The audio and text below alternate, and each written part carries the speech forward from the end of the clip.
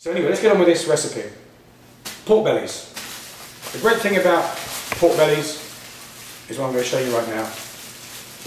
One, the skin, which we crisp up. In England, we'd fight for this stuff on Sunday lunch.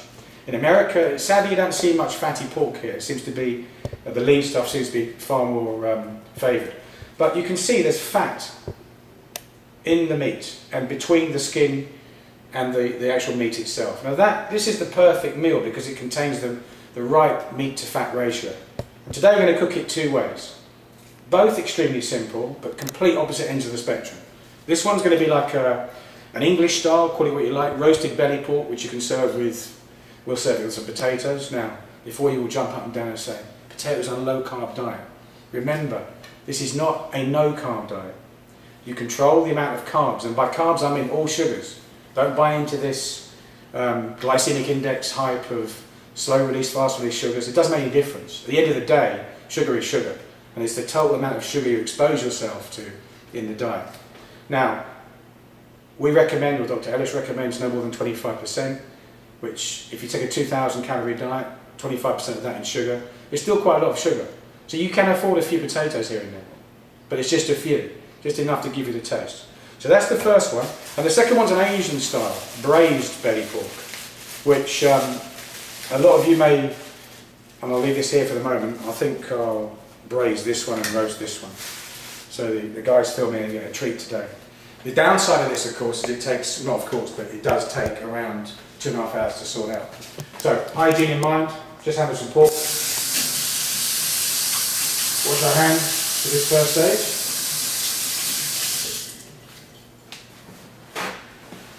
Okay, so what we do for the braised pork, we want a nice hot pan, so we'll get that thing going right now.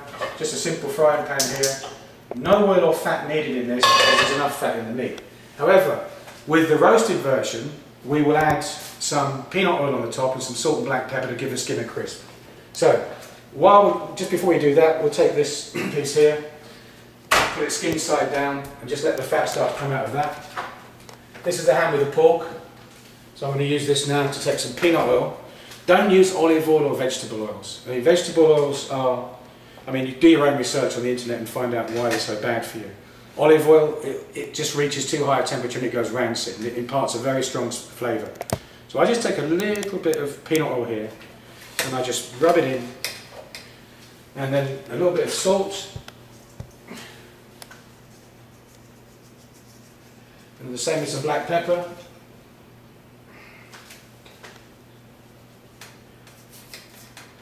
So I'll do the same on the other side with some salt and black pepper, just rub a little bit of the oil that's left on my hand.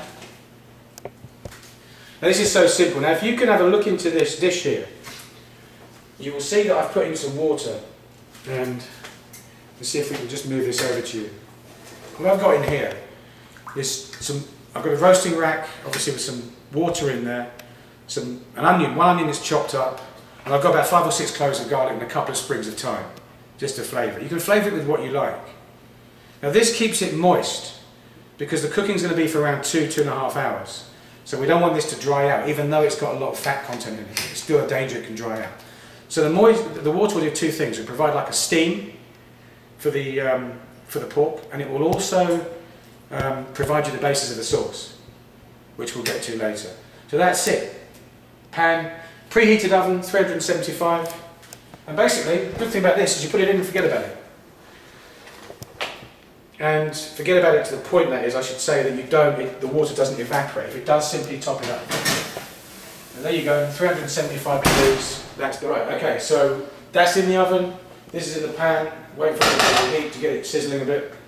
Now, it's actually going to be braised in this pot here, so I'm going to turn the heat onto this pot. And I'm going to add some water. I'll just use simple tap water on the basis that when it boils, it's purified. Okay? It's a lot easier than taking it from cold. So what I do here is put a few cups, and you want enough water just to cover the pork. You'll have to judge.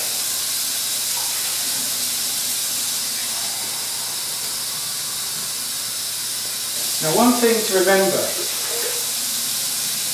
is that in all the recipes I give, the quantities are down to you. There are certain recipes that require more precise seasonings, but largely it's down to you. So the only ingredients that go in here apart from the water. And we'll get the water going, get the heat up now because we're going to flavour that. And I've got here the flavouring ingredients. Now, star anise.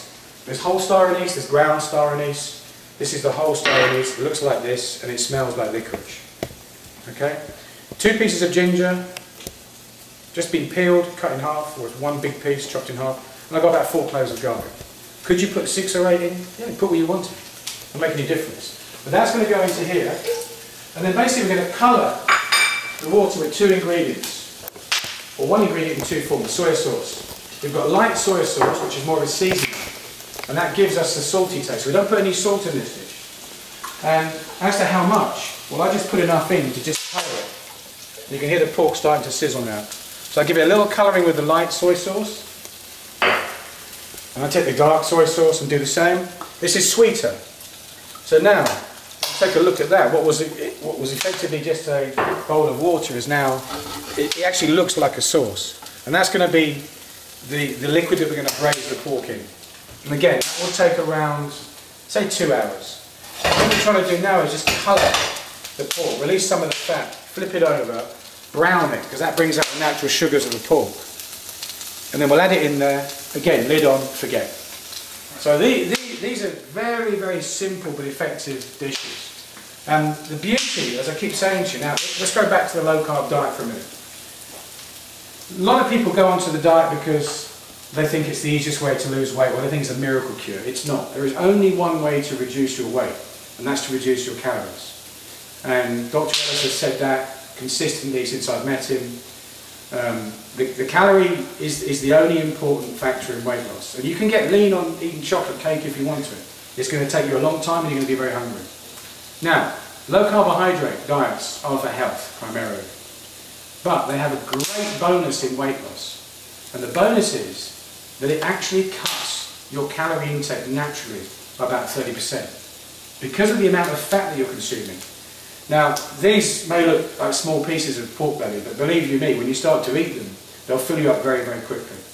Because they're extremely rich. The fat gives you so much. Think about it, the fat, if you just look at calorie counts, fat is around 9 calories per gram, with carbohydrates, proteins down to around 4. So you've got a huge energy, you've got double the energy source, and the fat is going to fill you up. So it's a great way, if you're on a diet, if you're looking to lose weight, it's a fantastic way to do it because of the natural hunger suppression that occurs. So there you go, there's stage 1 completed, and now we just have to wait. Stage 2 is when that's cooked, we put it in there, then we're finished, we just sit there and wait. Let's give you a quick update on the 2 pork dishes. The first one's in the oven cooking nicely. We can start now to smell the onions and garlic. Here we are, well actually let's go to the cooking liquid. You can see that's just about steaming now. And what we need to do now is just brown the other side of this pork. And you can see if I flip it over, you can see now that some of the fat and oil is released, but you can see the skin is starting to crisp. We want to get those bits crispy, then we want to brown the other side. And the reason I'm not doing this at too much of a high temperature is it's going to burst. The skin's going to pop, and it's going to spray fat and oil everywhere. So you take your time, do it slowly, and it will brown nicely. You can probably crank it up a bit. Then when it's browned, in there, 2 hours, and we're done. Right, so come over and have a look at this now. We've got the pork browned both sides. I'm going to put some more water in just to give it, that's probably about right there, and then we'll flip the pork probably in about an hour's time. And all that remains to do now is lid on. Make sure we want it simmering very, very gently. So we'll start this right. We'll start it down probably just a notch off the very bottom just to build up the heat. Then we'll lower it as much as we can. You could put it in the oven as well, by the way. But for me, it's easier. It saves me lifting that dish and carrying it over there. That's effort. So this is easy.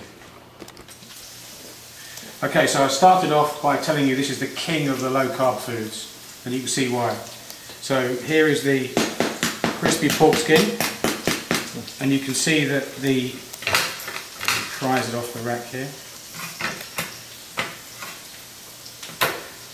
The meat on the underside is nice and cooked, and in the middle is extremely moist meat with a layer of fat that sits just under the skin. So as I said to you, growing up as a kid in England, we fight for this stuff all day long because this was the best part.